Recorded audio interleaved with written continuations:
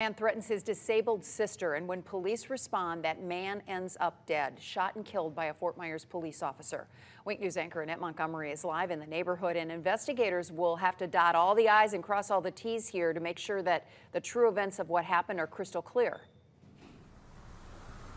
And Fort Myers Police has a policy in place that the department does not investigate itself in a police shooting, so FMPD will have the Florida Department of Law Enforcement work this case. And City Councilman Johnny Streets, who met with the family today, told me all questions will be answered, starting with did the man have a gun or not. The night of December 1st, Cynthia Jordan made a call to police she never wanted to make about her brother. He always threatened me. He always threatened my life. Jordan made the call to Fort Myers Police Friday. Officers responded, and after trying to communicate with Jordan's brother for 45 minutes, an FMPD officer shot and killed Jordan's brother. Why? He had a gun.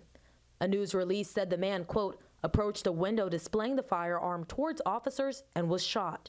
Officers entered the home and began life-saving measures. But the man died at the hospital. Fort Myers Police Department policy is to turn the investigation over to the Florida Department of Law Enforcement.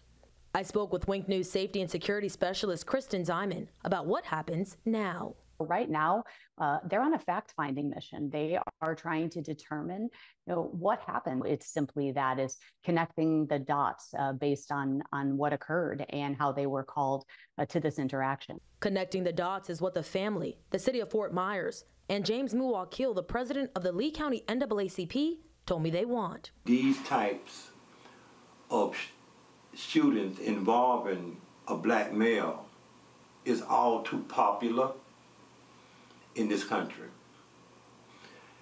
And so we're looking forward to the investigation. As I said earlier, we are optimistic that Chief Fields is going to do everything in his power to reassure the community.